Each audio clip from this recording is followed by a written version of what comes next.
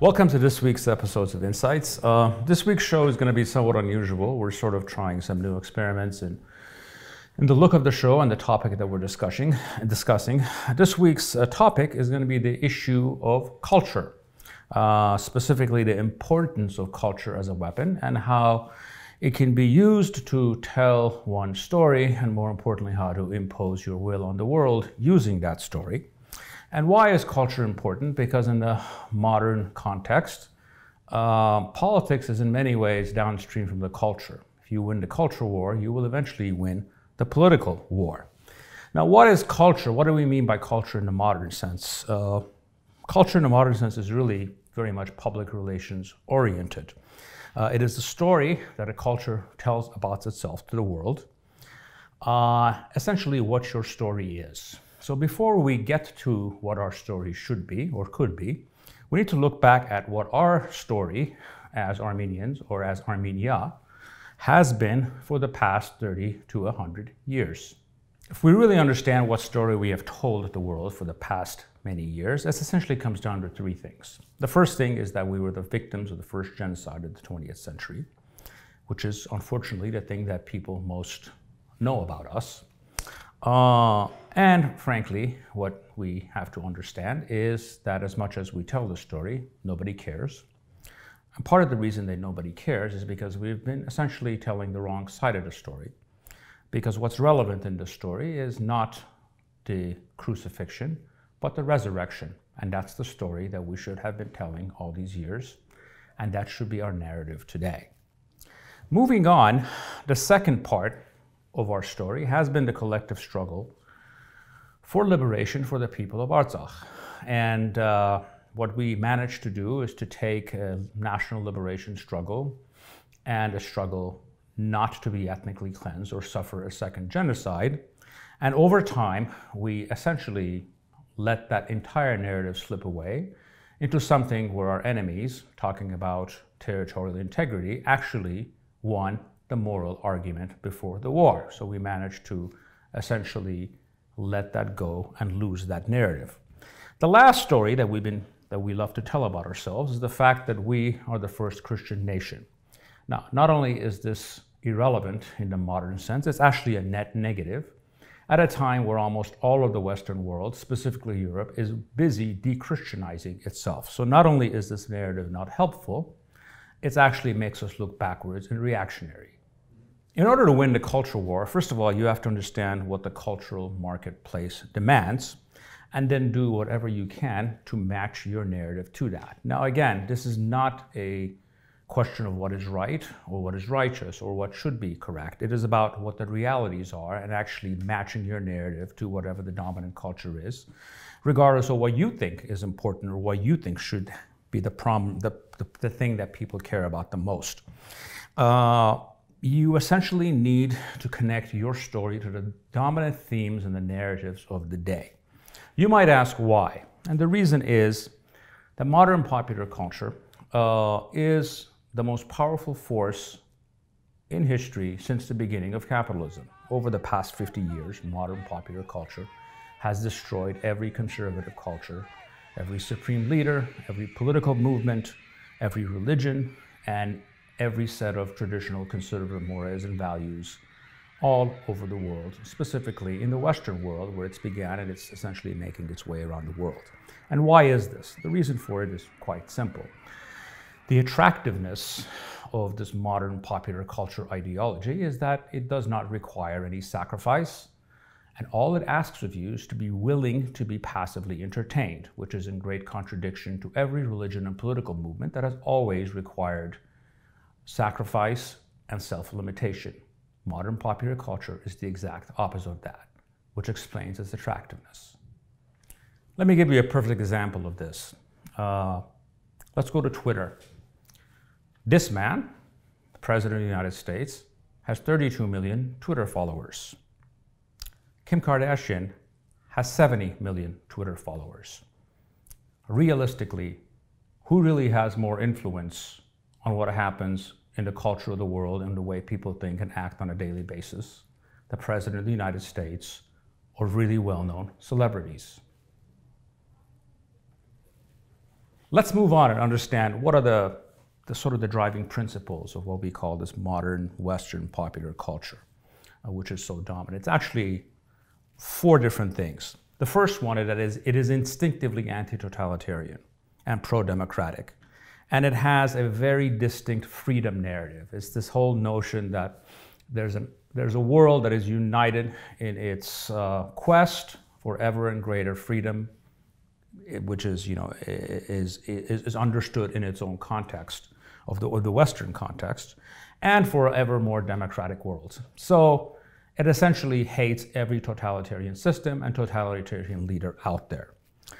Secondly, it believes that the personal is always political, and it opposes any limitations on personal freedom, self-expression, and how one describes himself to the world.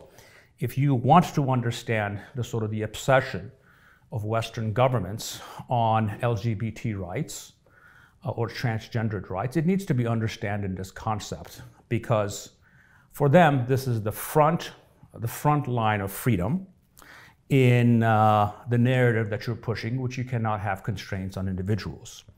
Let me give you a perfect example of what this means in practical terms. During the war, the Azeri and the Turkish regimes deliberately targeted the main cathedral in Shushi with long-range rockets, and they attacked it multiple times while there were civilians hiding inside of it. This received some attention, but imagine the attention that it would have received that instead of targeting the cathedral, they had attacked the Shushi Gay and Lesbian Center. Because if they had done so, if such a place existed, it would have been in the front page of the Wall Street Journal, the New York Times, the London Times, and Le Monde, and every other Western newspaper, because there are certain people that matter and there are certain people who don't. The third principle of modern Western popular culture is what I call broadly anti-racism. It essentially opposes all kinds of anything that it considers bigotry. However, this opposition to racism actually has 2 sets of victims. There are the sacred victims that are worthy of defending, who matter, and then there are the unsacred victims who are not worthy of defending. Our job is to align ourselves to become part of the sacred victim that deserve to be defending. Lastly, and this is key, the 4th principle is this almost messianic belief that the entire world, all of the world, demands the same set of values. Western liberal values are the dominant values that everyone demands, from the villages of Afghanistan to the slums of Peru to the posh neighborhoods of Paris or London or New York. The perfect example of this is a program that the United States government had that spent $700 million teaching rural Afghan women about modern conceptual art. So this is in some ways often called the first piece of conceptual art. Does anyone know what it is? I don't expect the ladies to know. Exactly. An artist called Marcel Duchamp, who's very important in Western art, put this toilet in an art gallery about 100 years ago. It was a huge revolution. Then people wonder why the Taliban won the war. Coming closer to our part of the world, guess who is the living antithesis to all of these 4 values? This guy. Biz gösterdik kim kimdir. İti kovan kimi kovurup onları. İti kovan kimi Azerbaycan askeri onları kovur. Now let's move on to practical things. How do we tell our story in a way that matches the dominant themes of Western modern culture? First one, a simple one. We need to constantly say, every occasion that we have, especially dealing with Westerners, that Armenia is an island of freedom in a sea of tyranny. This needs to be said over and over again for us to understand which side of the divide we're on. Secondly, we need to talk about the fact that we are a democratic state that is being attacked by neo-fascist ones. This needs to be said over and over again in every occasion. In short, this is us. This is İlhan's kingdom.